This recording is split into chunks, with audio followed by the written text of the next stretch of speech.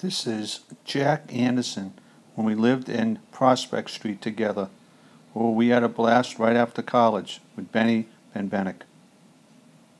Here we are, our famous rat pose. Pepe Surratt, Bo Dunn, and Jack Anderson with Mike Sykon in the back. Man, we had a blast in college. Here we are at a Halloween party at Prospect Street. Bo Dunn, Jack Anderson dressed as a girl, and me, Bob Chulo, with a mask on.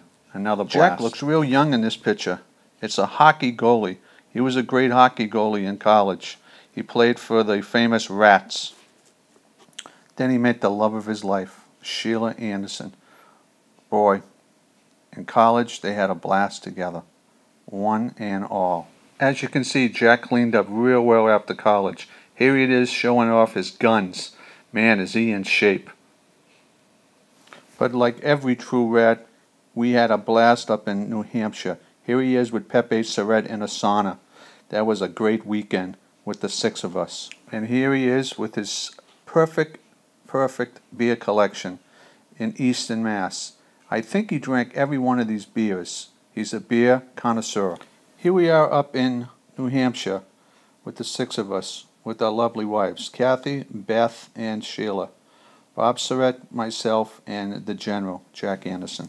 And here's Pepe and myself celebrating my birthday. Pepe came down from Maine and he surprised me. There's Jack with his beer again with that ugly grin. But I tell you, whenever we get together, we have a blast. Here we are at my daughter Karen's wedding. After the wedding's done, a little bit of R&R with the boys. Here the boys and girls are in the photo booth at Karen's wedding. As you can tell, all of them had a blast. Look at the look on Jack's face. It says it all. You can see we had a blast at Karen's wedding. Me, Bob, Jack, and our friend Robbie Robinson. Look at Jack and his face. Priceless. And here it is, the executive committee of the Rats.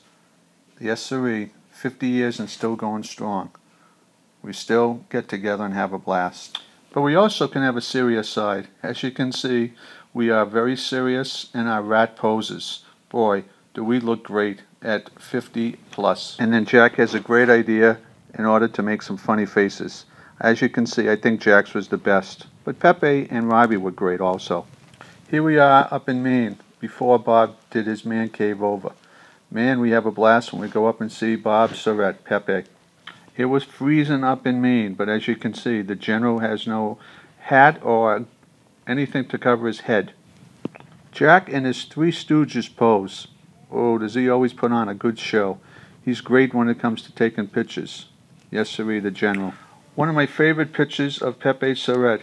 Here he is with his mask on that he has to sleep in at night.